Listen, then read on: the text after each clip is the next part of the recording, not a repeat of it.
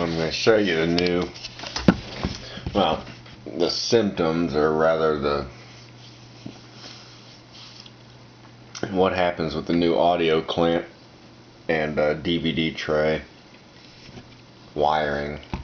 The DVD tray doesn't always eject when you turn it on, but it does always flash the lights on the middle. Now listen really carefully. I'm going to put the speaker right up to the mic here, and listen and pay attention to the timing.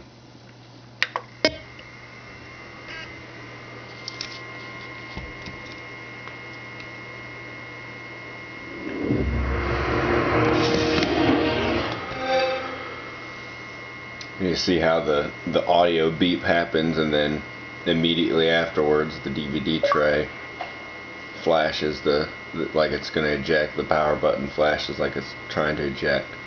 Now if you put a disc in, or if you turn the machine off with a disc in and then power it on, that usually will cause the DVD tray to open.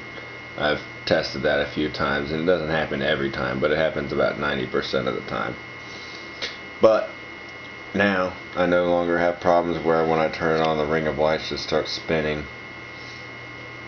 or random E79s, which I didn't ever have anyways, because this one here is a Jasper Big Block. So anyways, that's the new wiring. I'll do it one more time, I suppose.